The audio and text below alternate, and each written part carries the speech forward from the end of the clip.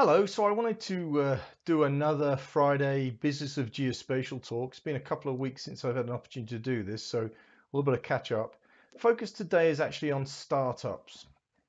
So let's move our slides forward. So I wanted just to talk very quickly about, and I live a lot in the startups world when it comes to Geospatial 2.0.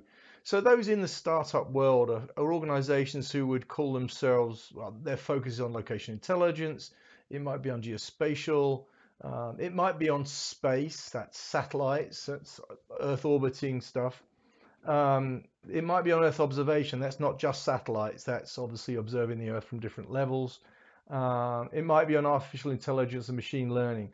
But the data that we're talking about here is fundamentally location-based data. So whatever the category that the company would promote itself as, it's really fundamentally the same base.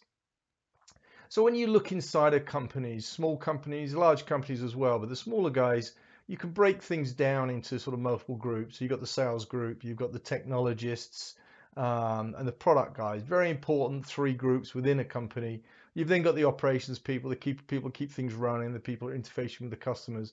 And then lastly, you've got the marketing piece. So I was going to talk a little bit more about the marketing piece and an experiment we ran around sort of the sales and marketing area, but with more focus in the marketing space. So this is the experiment. We wanted to actually see using, and I'll use a couple of terms here in marketing speak. There's content marketing and there's digital marketing. So we're actually going to run a digital marketing campaign focused on, or sorry, I'm going to talk about three campaigns that we ran focused on lead generation. So three marketing campaigns. And really what we're going to talk about here is the results of those campaigns. So just to give you and again, there's lots of definitions about what is digital marketing, what is content marketing. Content marketing is generally associated with SEO. So, you put keywords in there, you hope you get found in organic searches, you write articles, etc. It's content marketing has been around for a long time. Digital marketing is really, content marketing fits under the digital marketing umbrella. Digital marketing is any form of marketing you do digitally. So it could be video, it could be podcasts, it could be the whole lot. So I think there's a gray area between what the two are, but I think in this case we'd really define this as a digital marketing campaign. So what does that campaign look like? We generally start with articles, and I've spoken about this in other videos I've done, but we generally write an SEO based article, generally under 1,000 words. I usually like things that are 700 words or less, 800 words or less. You lose people's attention when it gets too long. I've read lots of things about how long a blog post or an article should be. Some can get away with being really long, but more often than not, with such short attention spans, you've got to get in, you've got to be punchy, you've got to get people's attention, curiosity, interest, those classic things.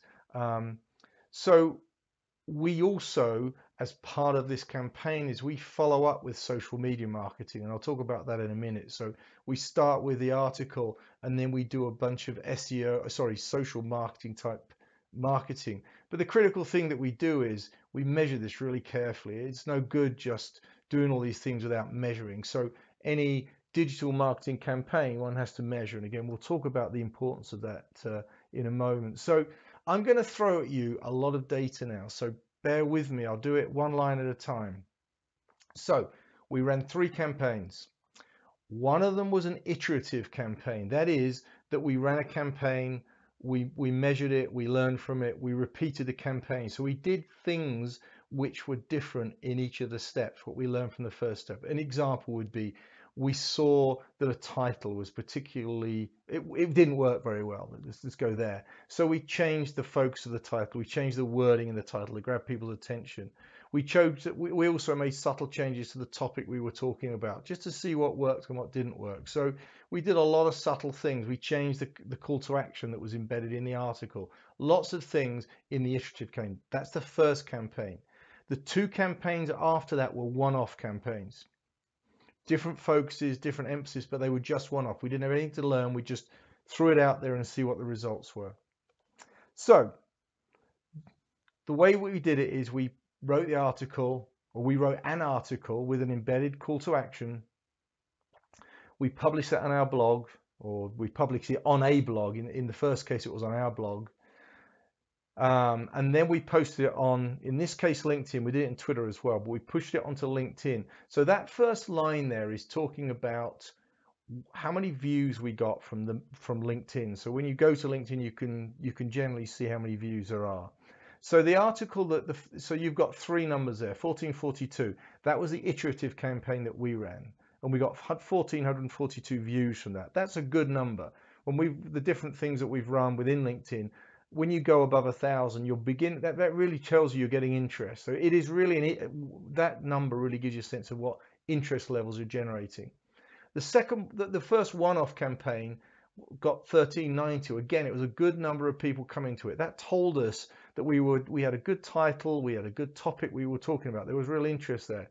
The second campaign, the one-off campaign that we ran, had fewer. There were 500 views of that post in LinkedIn. So that told us not a bad number, but we maybe didn't hit the mark when it came to what the topic was, the title, etc. Those subtle things, those subtle things that drive people to want to read what you've got there. So that was the first measure. As part of our social media campaign, we then did some follow-up. So instead of just pushing the article out and being done with it, we sort of did some reminders to folks about the article, and we created an image for each of the articles. So for our one, we had 300 views of that image, which again is a good number. The interesting number is at 585. For that first one-off campaign, we created quite a compelling image and some quite compelling text within that image. Again, posted up to LinkedIn, and we got 585 views of that image, which again, that's a high number. This is all based on work we've done with working with small companies. So these aren't kind of the numbers you'd get from a really big company. You'd probably expect a lot more than that from the bigger companies, but these are small companies. So that number's high. 250 for the second campaign, the one-off campaign. That was not unsurprising. So again, we realized that not only the repetitive campaign that we were running, or the iterative campaign we were running, was getting interest from both the views and the images. So was the one-off campaign, the first of the one-off campaigns with 1390 and 585. So we then, another follow-up, which we like to do. Video is really compelling. It's a really interesting new medium one people use. We generally like to put together very short videos, 30 seconds, 45 seconds, with an image and then just text that appears on the image. There's lots of variations that one can do here, but the themes here were very similar. We ran sort of somewhat similar video campaigns. Again, you're telling a story, getting people's attention, you're telling a story. The video itself and the text that comes up is helping to get people's attention. So again, looking through the numbers for our campaign, about 100. Let's look at the video. Again, a really high number for that first one-off campaign, 141, and then 120 for the second one-off campaign. So looking at those numbers, looking down, we'd learned for the first set that this is probably, we'd change things around in terms of how we were doing the marketing iteratively. And we were pleased with the numbers. But what really surprised us was that first one-off campaign, which we'd not learned anything. We were just taking a guess on what the title of it might be, and we were linking it up to a topic which we thought might be interesting. We got really high numbers from that one.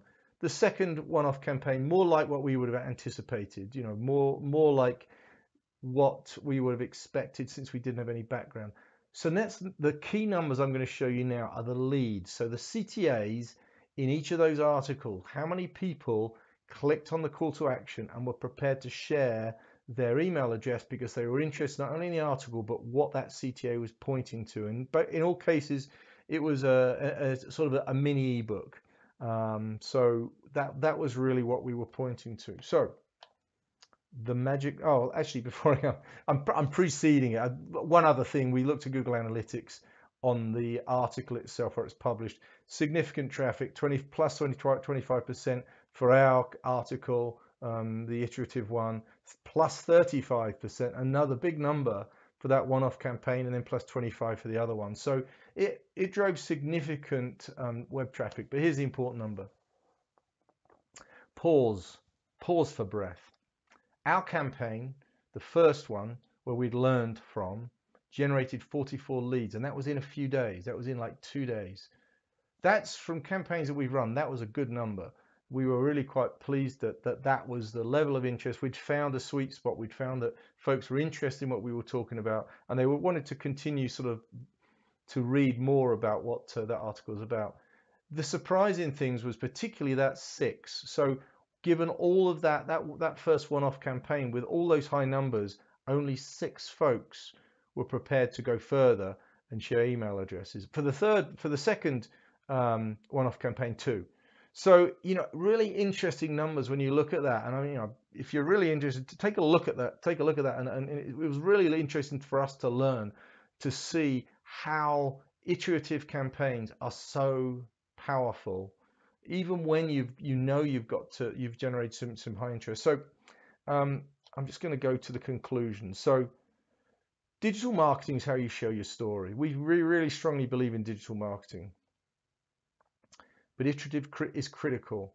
When we look at those 3 campaigns, the iterative campaign was a 1, and our goal was to generate leads, was a 1 that generated by far the most leads. With that first one-off campaign, we needed to go back and do that again, because we clearly were onto something there, but somehow we weren't getting people being driven towards what was being offered on the CTA. It may have been the CTA itself, it may have been the topic of the CTA, something wasn't working, but we were onto something there. So from a success perspective, that was one that was worth exploring. And I think when it comes to iterative, the goal there is you measure, you learn, you repeat. You keep tweaking. So the goal of any successful digital marketing campaign is repetition. There's the killer one that we think we've discovered with this. We think that startups put a low priority to that. We think startups actually are not prepared to spend the money, and I'll be careful here, to actually do those repetitive type campaigns. I think they hire, again, this is my surmising of things. I don't have hard data for this, but there's many indications that the marketing world is low priority. Sales and the development world is much more important to these folks. And yet we know that in a crowded marketplace where there are a few, the Geospatial 2.0 world is ever more crowded with people with solutions, and still we have to bring in the buyers. They're still cautious about buying because it's all new to them. So it makes digital marketing and content marketing super important. But we think in the startup world, they don't see the importance of that, which is quite fascinating. And we suspect that the winners in that space, whichever place that they're operating in, are going to be the guys that actually put much higher priority into that messaging medium, into how they actually share what they do, the problem they're solving, how they're solving it, and the outcomes. Those 3 classic sort of value proposition elements. That's the power of digital marketing. If you're not able to share that information, I suspect a lot of startups will actually struggle. So anyway, interesting data. I thought it worth sharing. That's the Friday talk for today. Thanks for watching.